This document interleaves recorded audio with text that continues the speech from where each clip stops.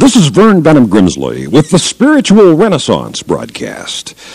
My old grandfather, Mose Neal, back in Kansas, was a sportsman, competition trap and skeet shooter and fisherman, mayor of his town, and a student of Indian lore and many other things. But also he was an artist. And as a little boy, I loved to sit in his studio in Emporia, Kansas, and watch him work with his various brushes, large and small, and I delighted in the aromas of the oil paints he mixed and blended, then began to dab and stroke onto the canvas stretched on its wooden frame. Sometimes when he first began a picture, I had no idea what it would be. He would draw a few lines with pencil to lay out the perspective and essential elements of a scene, then begin to fill in his sketch with colors, blue-gray for the skies, white clouds, green trees, granite-gray mountain peaks, and perhaps an azure lake or stream. But the process took many days, and sometimes along the way, it didn't look very artistic. It didn't look like much of anything. Different patches of colors here and there with pencil scribblings on canvas in between. But it wasn't finished yet. And perhaps 2 or 3 weeks later, when the work was completed, there on the easel stood a simple but compelling work of art, usually a nature study, which to me was a thing of genuine beauty. I have in my den one of his paintings of ducks in flight over a pond, and I have enjoyed it since boyhood, and I cherish it still today. But I remember when he was painting it. For a while, I didn't know how it would turn out, or if it would turn out, but it wasn't finished yet. And here is the vitally important point. Neither are you.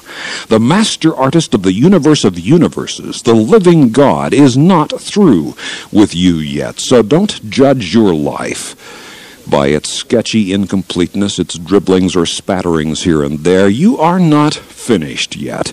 But when you place your life in the hands of the living God, you may be assured that something of beauty will, in time, be the result. But at many times along the way, you may despair that anything of value will come of it. But be patient. Trust God. Relax, because God is not through with you yet.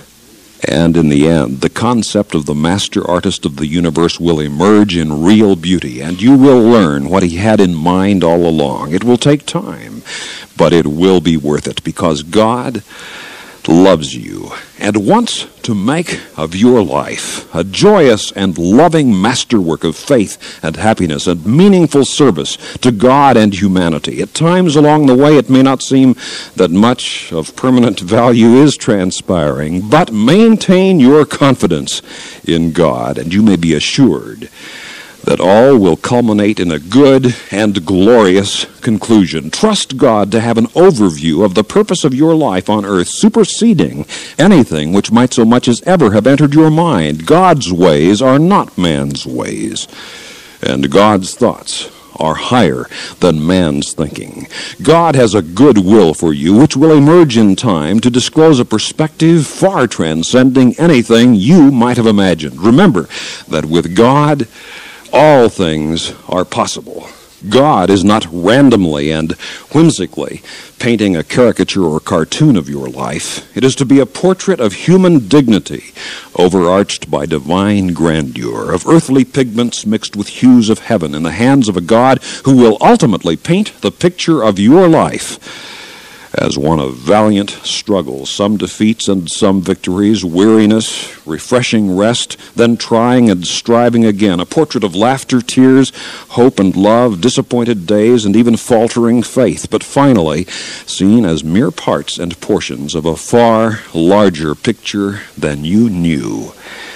The living portrait of you as the living son or daughter of God you really are, and have been destined in the mind of God to become, because God loves you. God cares about you.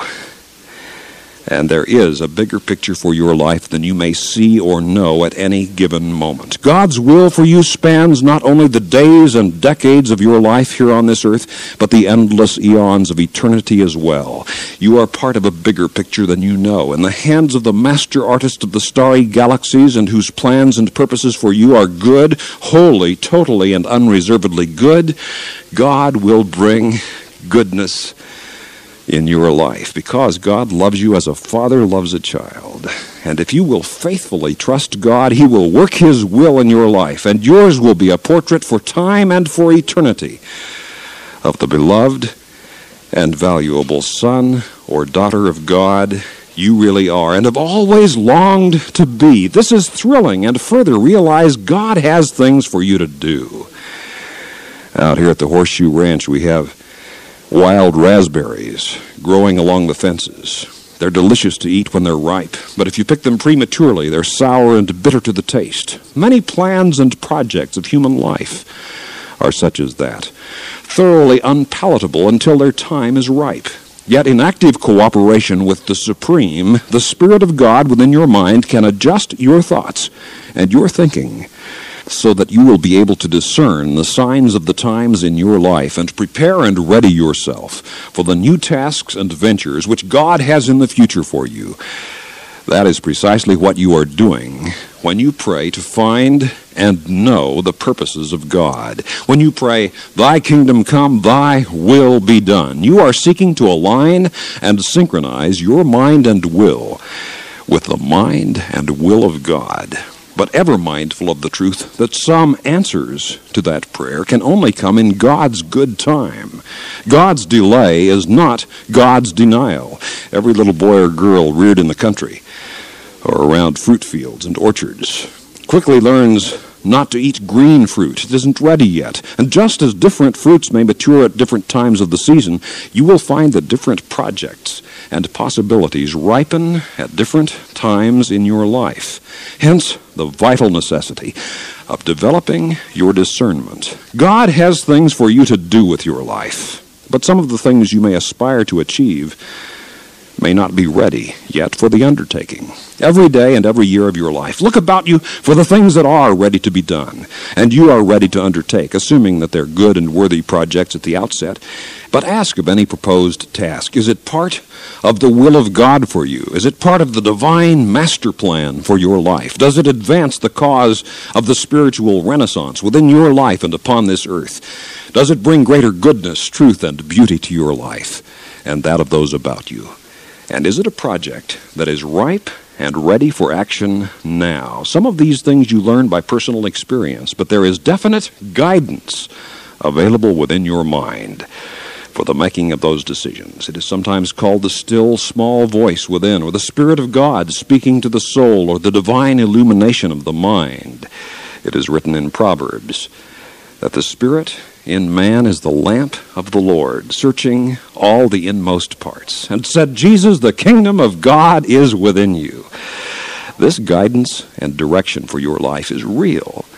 If you will attune your mind to it, you will learn of it. As you face the choices of human life day by day, you will feel God giving added weight to the best alternatives which you should choose. It is as though the very circuits of spiritual gravity make one decision or the other, the more weighty alternative, the one which you ought to choose in the given situation. But be ever mindful that God does have a will for your life. It is not a fleeting phantasm or a mere gossamer wisp of the imagination. Some think of the will of God as a mist on a meadow, soon burnt away by the noontime sunshine. But the will of God is among the incredibly powerful forces of this universe of universes. The will of God, in its power, makes hurricanes, tornadoes, earthquakes, and volcanoes look insignificant. The power of the will of God is far greater even than the energy which formed the galaxies and universes, suns and solar systems. For the will of God is the tremendous, transcendent, immutable, ultimate force for good in all creation, indeed in all reality. And by the active seeking and finding of the will of God, you can come to cooperate with God's purposes in all things in your life, not only in what you do, but how you do it. Not only what and how you do, but when to do it, in the rich, ripe fullness of time. All of this is available to you if you will seek daily for God's perspective, purposes, priorities, and will for your life every day that you live it. God loves you and desires nothing but the greatest possible good for your life. God wants nothing but the best for you. And God calls you to higher aspirations and activities than you have ever consistently undertaken before. In this lies peace and joy and love, serenity, and the ultimate contentment of human life. The contentment of actively doing the will of God for your life and living every day with a vital sense of daily companionship with God. May that begin for you right here and right now, this very moment. And may you begin to live with the joy and the gladness, the exuberance and the exhilaration, the serenity, the contentment, all of these things which God created for you and God created you for. He created you to live as the son or daughter of the living God. And by living faith, all this may be yours. For free literature on the spiritual life, things I've written on these very topics, about finding God, getting to know God, growing spiritually. Those are some of the chapter titles in a book titled Growing Spiritually. Yours, no cost, charge, or obligation when you write to us at the Spiritual Renaissance Institute, Post Office Box 3080, Oakhurst, California, 93644, United States of America. That's the Spiritual Renaissance Institute, or abbreviated SRI, Post Office Box 3080, Oakhurst, California, 93644, USA. For those of you listening in other countries around the world over our international satellite and shortwave network, let me spell the mailing address. Post Office Box 3080, Oakhurst, Oakhurst, California, California, 93644, USA. This is a non-sectarian, non-profit program proclaiming the dawning spiritual renaissance, the fatherhood of God and the brotherhood of man, the worldwide family of God. And so for now, this is Vern Grimsley saying, may God's will be done by you. Good day.